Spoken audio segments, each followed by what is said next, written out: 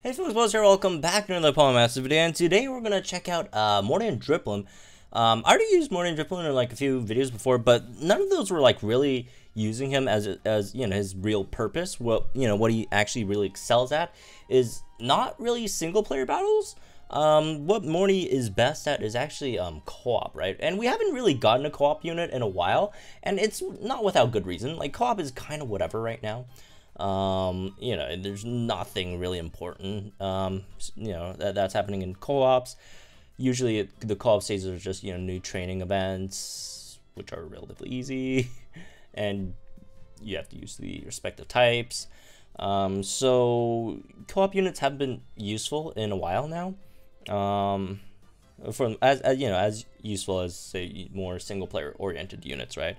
And Morty is a co-op unit for the most part, because it does have, in the passive, it does have Benefactor, right? So you could die hit plus and then Benefactor, pass it on to whatever next sync pair, which is really powerful for a co-op. This is very powerful for a co-op.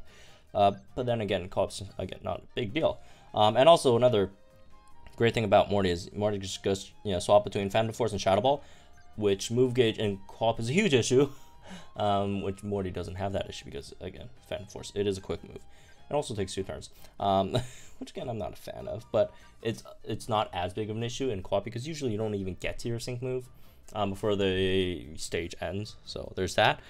So basically what you could do with Morty is you could dire hit plus, and then, you know, pierce the veil, and then you'll get +3 crit and +4 attack, or special attack, I guess. And +2 evasiveness onto your next unit. So a lot of units that don't have, say, crit or whatever, right? You could just go ahead, dire hit plus, and then pass it on to that unit. For example, a really good one would be, well, they have crits, but not reliable crits. Something like a, well, Lance doesn't have crits at all, but, you know, Lance doesn't have crit. Metagross's crits aren't extremely reliable. I mean, they are guaranteed twice. Or you could bullet punch afterwards, but that would require you to sync first, and in co-ops you generally don't get this sync at all before the match is over. Sharpedo's another one. Really, you don't want to use that. I mean, you have a crit buff, you don't want to use it.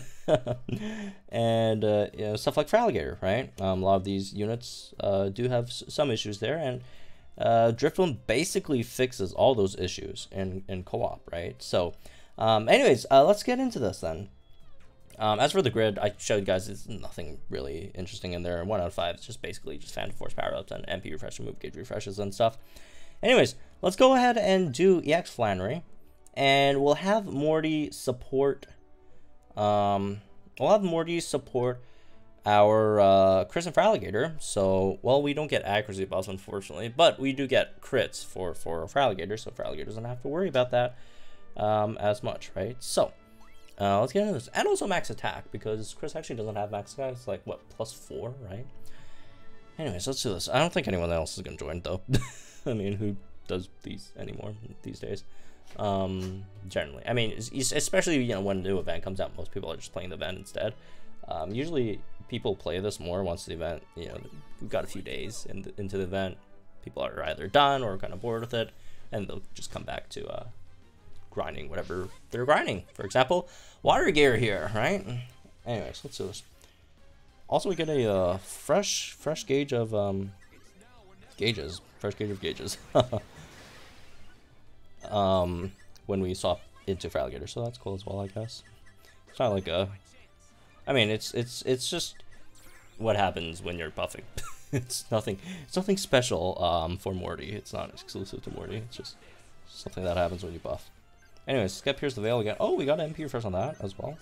Okay, let's do that. Just because we get more evasiveness instead of just, you know, X attacking with Alligator, right?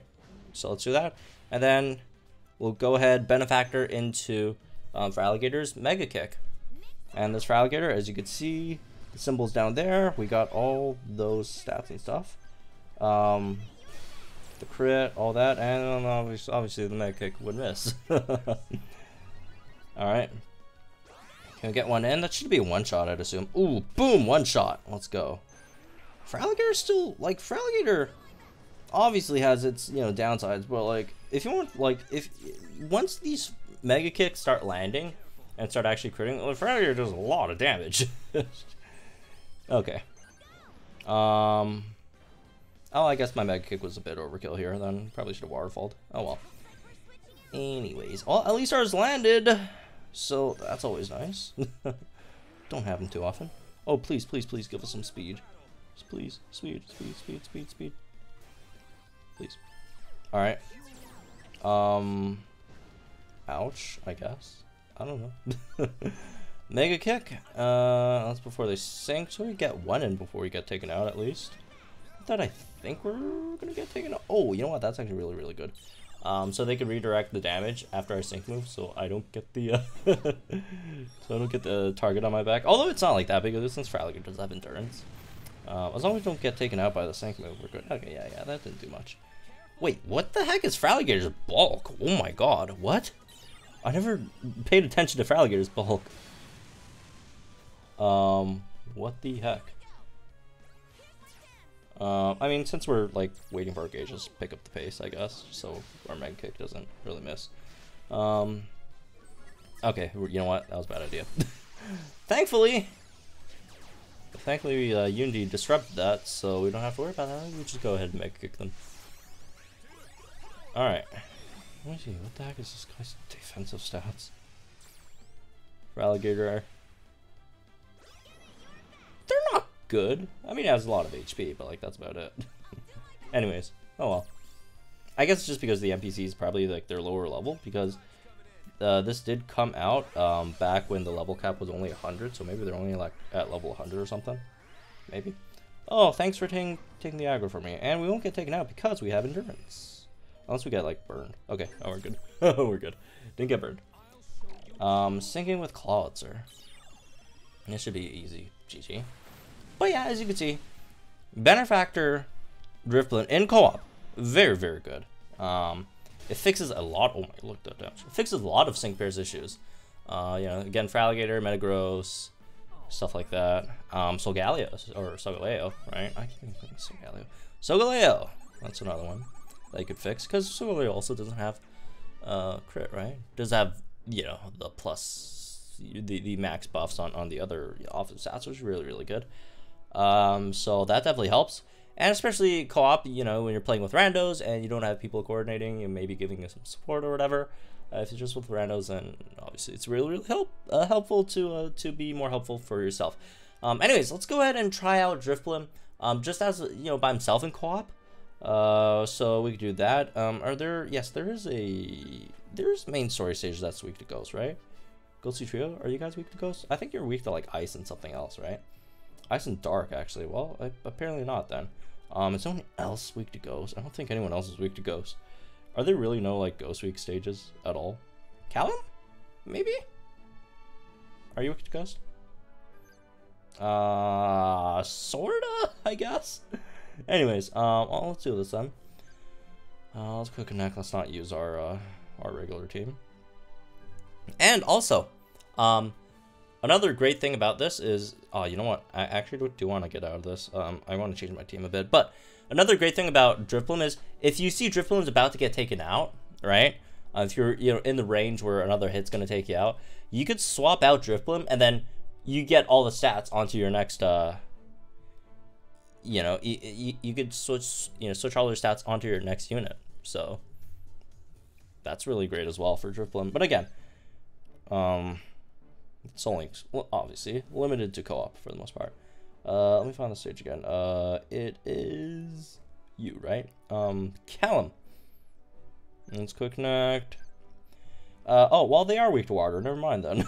I guess we just run this. Water weak. You know what? Instead of Chris, we could throw in Sharpedo here. I think that might be a bit better. This is not. Where's Sharpedo? Sharpedo. There we go. All right, a bit more reliable, to say the least, than Chris. Damn, if Morty had like accuracy buffs, that would be like overpowered. But like on the other hand, Morty himself doesn't need any accuracy on his move, so it would also make not too much sense. I mean, it's still useful if you're like fighting any enemies that use evasion, I guess. Anyways, let's get into this, please. All right, let's go.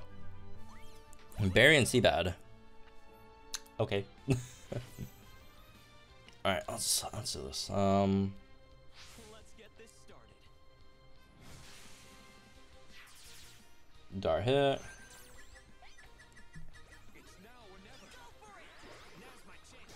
Also, really good thing about co-op is that hey, you can spam emotes,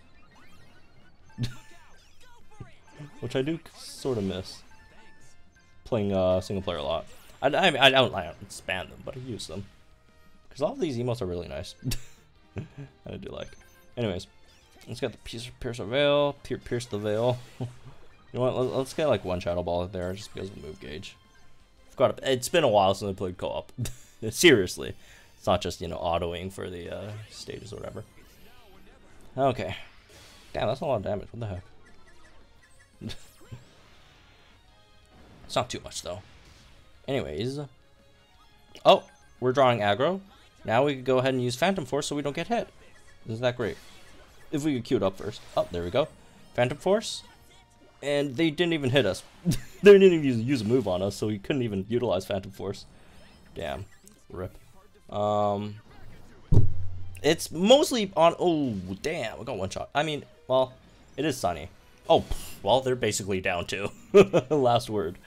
Yeah, unfortunately, we got screwed over by our teammates because if we actually had our teammates like queue up other moves during that time, that actually would have given us more time to be invisible, or assume the phantom presence. I think that's the term they use.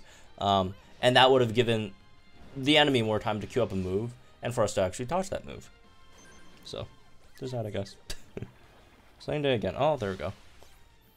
I was hoping we could end this off with a Grimsy sync move, which is really cool as well. Lately, all these sync move animations have been really, you know, getting better and better, in my opinion. Anyways, well, that's me for this one, I guess. Morty and Drifblim. Again, I personally don't think they're that great, and they're very situational in single player, which again is the meta. But in co-op, they are pretty much universally useful.